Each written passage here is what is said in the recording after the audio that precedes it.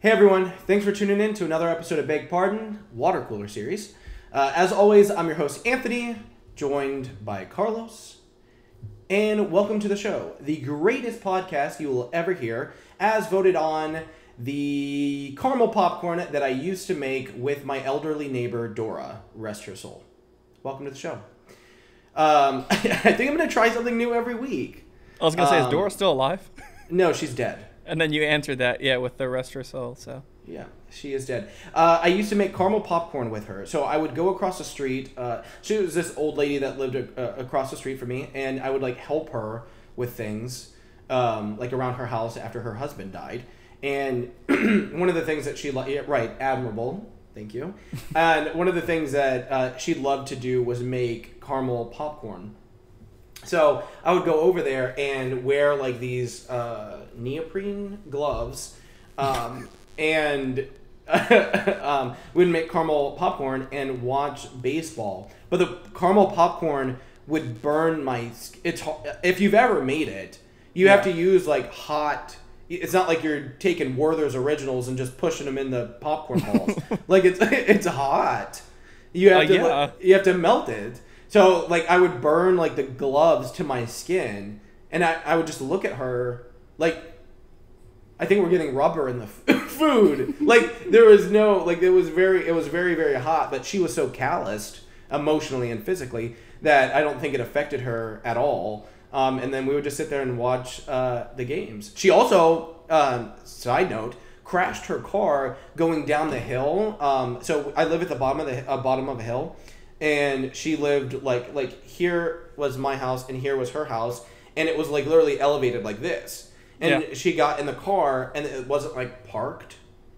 Older people get forgetful, and she goes down the hill and cannot stop it. Goes through our yard, and she's being drugged, not really drugged, but her legs out of the car completely or almost completely takes off her big toe. Slices it almost in half. Yeah. What a feel-good story from caramel popcorn to somebody lost a toe. Yeah. And I think that's a stabilizer. That's a stabilizer. You can't. That's the king of toes. Yeah. Yeah. If you're gonna lose one, that's not the one to lose. No, that one or the pinky toe or the Cadillac of toes. The other ones. I'll lose a middle toe. That's fine. Yeah. Yeah. I think there's still enough balance. Then you'd have 4. That's probably more balance. That's probably a nice number of toes. You could probably wear flip-flops a lot easier. Yeah. I wouldn't want to wear flip-flops. You get a lot of stares. Imagine that. Seriously, imagine that. People would be like, what the hell? There are people who don't have their toes. I'm sure they're good. Well, it's still jarring to see. It's still jarring to see. Okay... I'm not saying anything. I'm not saying negative about people, but you would see, it has to be jarring. It absolutely has to be jarring. So this week we're talking about the RNC. Speaking of missing limbs, we're talking about the RNC. Wow. I'm gonna have to restart. No.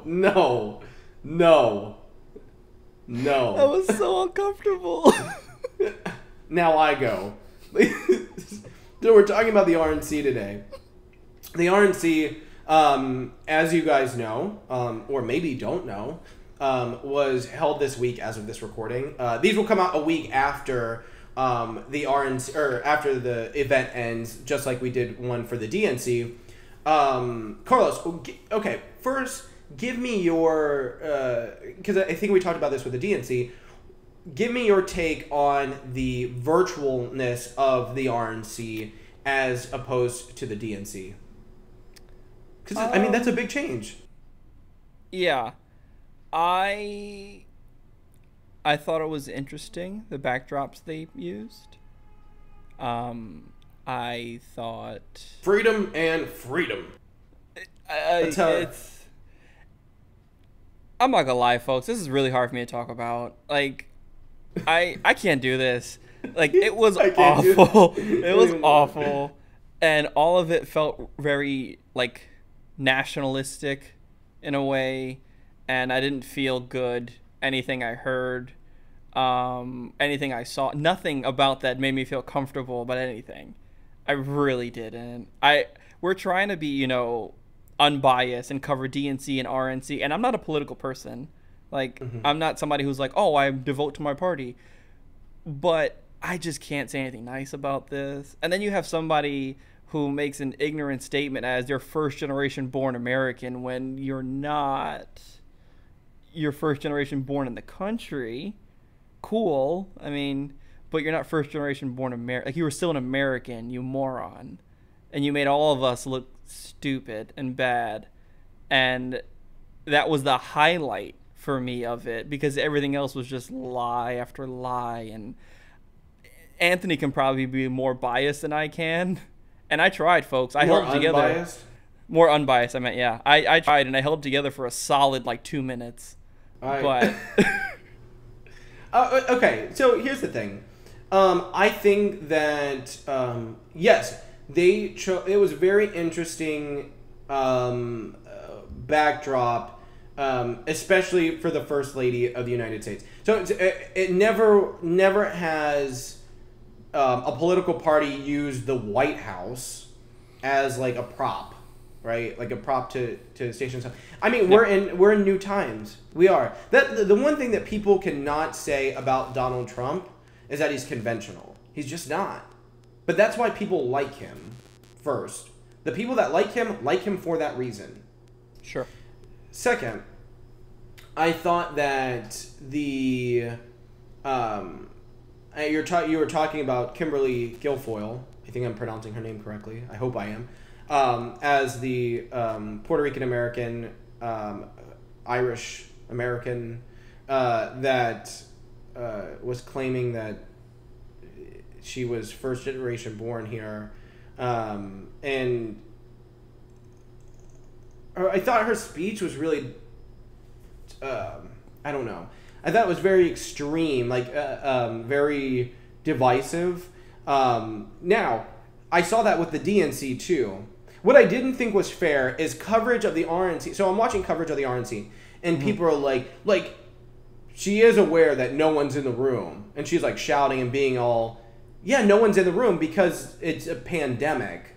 That's not her fault, and it's not a reason to lose enthusiasm either. So I didn't think that was fair. That people are coming after her like, look how crazy she is. You can come after maybe what she's saying if you disagree with what she's saying, but don't come after her for like for being passionate, because and being like, look how stupid. Why should we not have socially distanced people? Ironically, there were many times where the president was talking with individuals. They did the cutaway of the president talking to individuals, similar to Joe Biden did. The difference was Joe Biden was standing in front of a TV screen and everyone was virtually speaking to him. President Trump had these people in the White House or whatever other venue that he was at, and there was no masks, no social distancing, and they were like having a conversation there. So that was a little uncomfortable. I thought that similar to the DNC, I thought that the RNC you're not getting any converts. You're not getting any major converts. No. Could you have suburban people on the fence, maybe leaning, going into the Republicans' camp? Maybe. I could see that. Maybe. So you saw that a little bit. Yeah. I thought that they did a good job in having their really the majority, minus like Kimberly Guilfoyle. I can't remember the Cuban American gentleman's name from Florida. But other than those two, Marco I think Rubio? No, he's a very older gentleman. Runs like a business there, and he was basically comparing Joe Biden to Fidel Castro. It was very extreme, right? It was a very extreme thing, and he was very emotional. He was crying, like he was like choking back tears, afraid that the reason why he left Cuba, and he remembered being a boy and living under Fidel Castro. Like, he's worried that the country is now becoming that, and he's like legitimately scared. So it was very dystopian. It was very scary. And I think that other than those two individuals, I thought that they did a good job of having African Americans and any other really racial minority explaining on why they were no longer supporting Democrats, or why they were choosing to align with Donald Trump and the party. What I find interesting, honestly, I'm more interested in what the future is going to look like, because so you have the Republican Party that is no longer. Donald Trump is there. There's going to be before Donald Trump and after Donald Trump. Everyone after Donald Trump will need to ignite the base that he has, that is still going to be here 4 years later, regardless of who wins. They're going to have to ignite that base, and the only way they're going to do it is being like Trump. Like, similar to, I just think it happened faster. Similar to the far left with like AOC and Bernie Sanders. Eventually, you'll see that on the left too, where it's just not liberal enough, and you have to have someone. As soon as you have your first Democratic Socialist president, you're gonna have to maintain that to ignite the base, and that's what I'm interested in seeing. I don't see that from Mike Pence, especially if Donald Trump wins in November. Mike Pence, I mean, I don't know why he wouldn't run. You know, that would be the natural assumption that the party would back Mike Pence. Sure. I don't see him being Donald Trump. You know, I don't see anyone else being Donald Trump and being able to orate in that way, to speak to people in that way, to ignite people that way. So I'm very interested to see that. I think that the roll call of the states was kind of like sad after you had the DNC, where I mean they spent they spent time talking about like the number of votes they're giving, who they're giving to, the backdrops, and explaining like the beautiful backdrops, and then like the RNC, I mean, it was just quick succession, like Alabama, Alaska, like it was just like one and a half second, just boom, boom, boom, boom, boom, showing these people, not really a backdrop, not really a lot of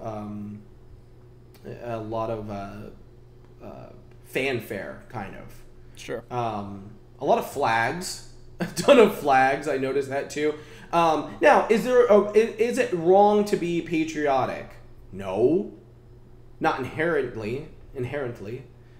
Patriotism is different than nationalism, though, and that's where I think people get into the debate on Donald Trump. Period.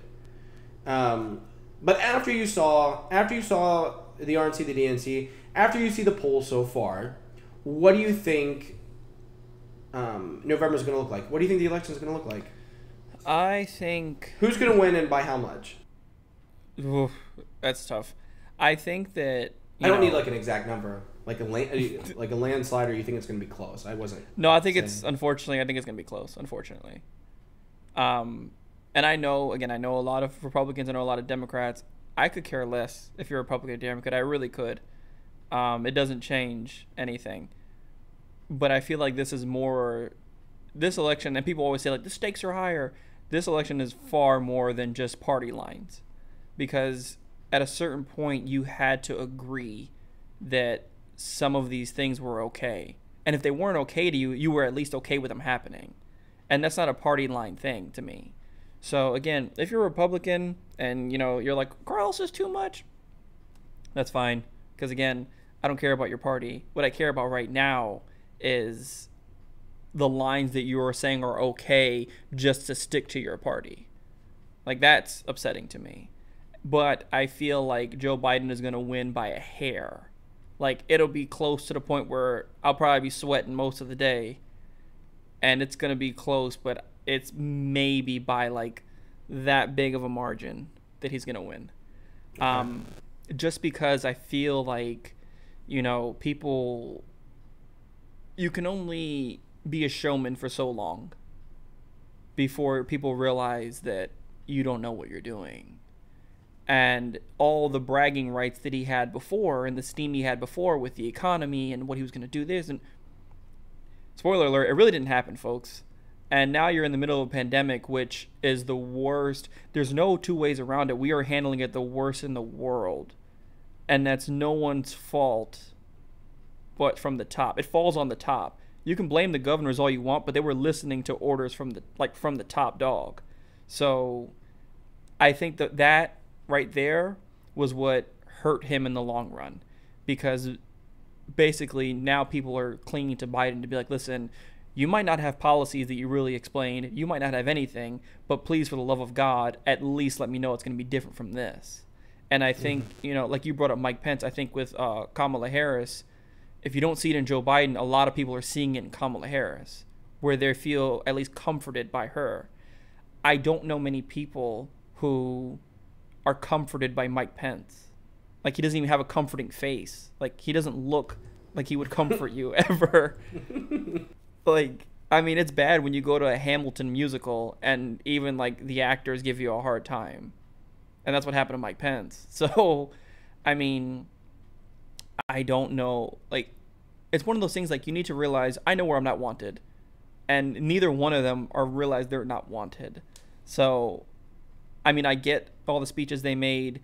I'm sure all of his family members who spoke were very passionate about him as much as everyone else is. That was a smart PR move, I guess. It is odd to have like your entire family speak on your character. Like, it would have been nice to have like third party persons in your life speak to the character of Donald Trump instead of your children, because we obviously know how they feel.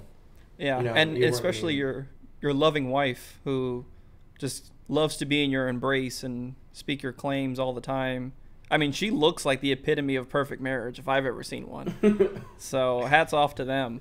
But I think Biden wins. Okay. I think Donald Trump is going to win. I do.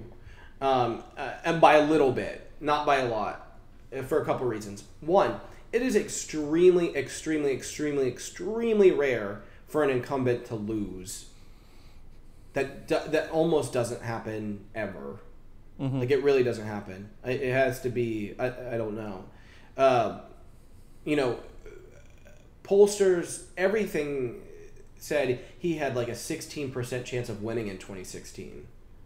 16%. And he did it. His percentage is much higher now. So I think that, and then not even with him, take the tone of the country.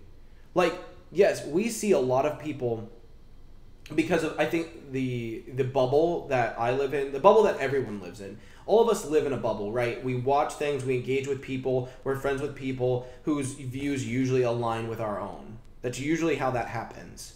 You have to go beyond yourself to engage with people who disagree with you, because it's just not natural for you guys to enjoy the same things and to partake in the same activities. That's fine. That's how life works. You become friends with people whose views align with yours. Right. I think that an overwhelming amount of people, I think they're content with the demon they know instead of a demon that they don't know. And like Joe Biden, I'm not like a lifelong Democrat, and I'm not like a lifelong Republican. Am I happy about Joe Biden being the nominee? No. Am I happy about Donald Trump being the nominee? No. I feel like I did in 2016. I wasn't happy then either. And you look at what's happening in Wisconsin as of this recording. That's in Wisconsin right now, right? The shooting? Believe so, yeah. Um, they had a 17-year-old vigilante from Illinois brandish like an AK-47 and go to Wisconsin to with a militia to quell the protesting, and he murdered two people, and he murdered two protesters, and they the sheriff of the city that's experiencing all the protesting from the gentleman that was shot in the back 7 times. The sheriff is basically blaming like the protesters. Like they wouldn't have gotten shot if they weren't breaking the curfew. He said the 17-year-old boy was trying to quell the protests, and they wouldn't have got shot if they weren't outside. That's like one. Because he was saying like, regardless, I'm not going to get into it. People were both sides were breaking curfew. Starting to sound like a lot like Charlottesville. Whenever he was like, I'm sure there's good people. I'm sure there was good people on both sides. Like that. Regardless, you're 17 years old. You illegally took your father's gun without his knowledge. You crossed state lines with it, and then you used it to murder 2 people. You're a murderer. Regardless of why you're there, you're a murderer. And to have, the head of law enforcement over there be like almost defending this kid. I really think these, we see it in these small pockets, but I think that's the tone. I think the Democratic Party has lost the pulse of the people of this country a while ago. I think that during Barack Obama's administration, he did a few very progressive things that some people in the nation were not ready for, and the Democratic Party is now paying the price for that, because a lot of people in the nation, they don't want it. And it's bringing out it's bringing out a lot of honesty. And for the people that are on the receiving end of that, it's an uncomfortable time. And I don't like. I'm not trying to sound like a victim either. I don't like that. But I think it's a very unsettling time to be a minority in this country. I will say that. It's a very unsettling time to be a minority in this country. And I mean, back in the 90s, you had Rodney King, and like all these things have been happening for a really long time. And I don't know if it's because I'm older now. I don't know if it's because I'm more educated now, but I just see it more and more and more and more and more. And it's super unsettling. And I think that if the Republicans had a president who was not so divisive, there would be more independents like myself who would be willing to entertain or be influenced by their policy decisions. But it's hard. Yeah. It's hard for me to be influenced by a party that I feel does not enjoy my existence. Yeah. That's hard. It's different if both candidates had moral issues that were similar. So if they both were like, hey, what's going on is awful. I don't care if your policies and how you deal with it are different. I care about that you deal with it. And when you have one candidate who's saying, like, we're going to deal with these problems, I'm not telling you my policies per se, but we're going to deal with these problems, and you have another candidate who year after year has made comments about him shooting someone on Fifth Avenue or telling other people to shoot looters, you have someone who's inciting this and telling you, like, if you do it, I have your back. So what does that say to minorities? Like, what does that say to you? It says that no matter what happens, he's going to have another group's back. So how can anyone feel comfortable voting for a candidate that does that, regardless of party lines? Like, switch up. Don't even think about a party line. Just think about from the moral standpoint. How can you back that? Right. Because if you back that, what you're saying is, I don't care because it doesn't affect me. I won't ever be in that situation. And it's hard to back the other side too. It is. Do I think Joe Biden honestly cares about minorities the way in which he tells people? Absolutely not. I don't. No. I don't. But the Democratic Party, and I think I talked about this in the DNC episode, they have a long history of pandering to minorities. There's an argument to be made that a lot of policies, Democratic policies in the past, aim to keep black and brown people dependent upon the government, dependent upon the party. And it creates like this sick bond with the party. There's an argument to be made for that. But again, like I said, I felt the same way in 2016. I have two dishonest candidates that I don't trust have my interests, and that's how I feel now. And it'll be interesting to see what happens. I don't know. If you guys watched the DNC or the RNC, what did you guys think? What did you guys think about the setup? What do you guys think about the format? What do you guys think about the speakers? Who do you think is going to win the election? We are going to have election night coverage for you guys live. So that's going to be interesting. For multiple reasons, right? Yeah, it's gonna be interesting. Say the least. It's gonna be interesting for multiple reasons. But we'll give you guys play-by-plays and our honest reactions to things as they're happening in real time. So no editing, no retakes. It's gonna be unfiltered and raw. Straight from the tap. Yeah, straight from the tap.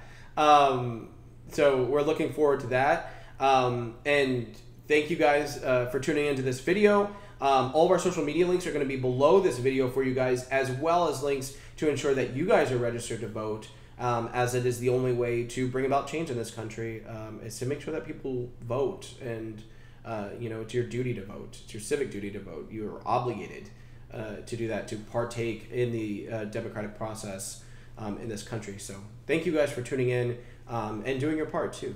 So I appreciate that. And again, as always, if you haven't already, make sure you hit that subscribe button right there at the bottom of the video. That way you can stay update on all the episodes we have for Water Cooler, which is only on YouTube, as well as our other shows, Big Pardon and Hall of History.